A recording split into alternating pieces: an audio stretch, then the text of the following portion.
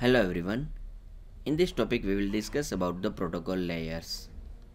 So the computer network are created by the different entities, and these different computer network need to be connect each other and need to data communicate with each other. So for that we need a network model. So we have two different well-known network model. First one is OSI model and second one is TCP/IP model. The OSI model consists total 7 layers and TCP/IP model consists 5 layers. TCP/IP model also known as a internet model. So understanding these layers we need a real-time example. So let us see the real-time example.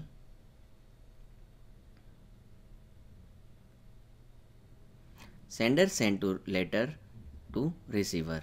At that time sender write a mail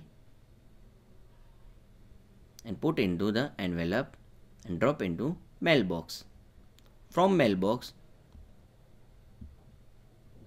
the courier boy received it and dropped into the post office.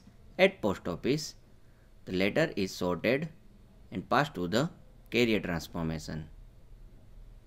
The parcel is carried from the source to the destination. At receiver side the letter delivered to the post office, sorted again and passed to the mailbox of the receiver.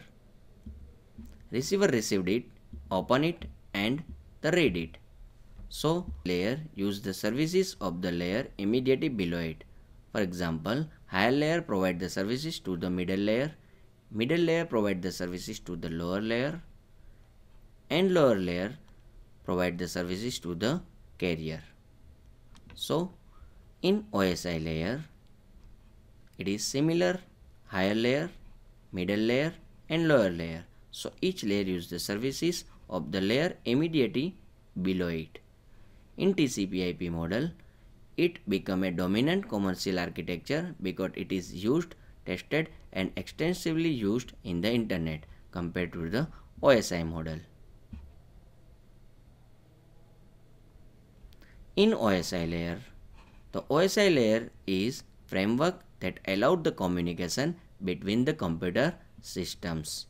See, in this animation, the computer are communicate with each other. So OSI it stand for the Open System Interconnection. The OSI layer having 7 different layer, namely the first one is physical layer, second one data link layer, third network layer, fourth transport layer, fifth session layer, sixth presentation layer and seventh application layer. So from the lower side to upper side it is hierarchical form. So physical layer is lowest level and application layer is highest level. This OSI layer developed by the ISO International Standard Organization in 1970s. Using this layer the network communicate with each other. Each layer calls upon the services of the just layer below it. For example, network layer provide the services to the data link layer and give the services to the upper layer, transport layer. If sender send the data to the receiver, it pass through the all layer in both side. For example, in a network layer, the communication between the machine is a peer-to-peer process and using particular protocols.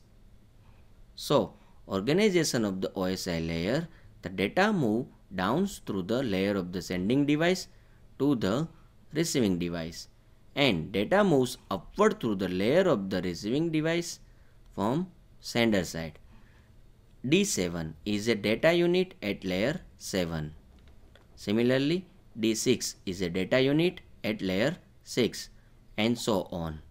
This data unit including with the header, and at the layer 2 the T2 trailing part added at the layer 2 in this data unit. So after that it convert into the digital format at physical layer, and the sender physical layer data is changed to the electromagnetic signal and transport along with the physical medium, or we can say physical link. At the receiving side, it convert again to the digital format and pass to the upper layer. Then upper layer received the data from the lower layer and passed to the then upper side. Then upper side layer passed to the data to the receiving side. When receiver received the data, it removed the header part as well as the trailing part. So this header part and trailing part removed from the data unit and take a action as per their layer protocol.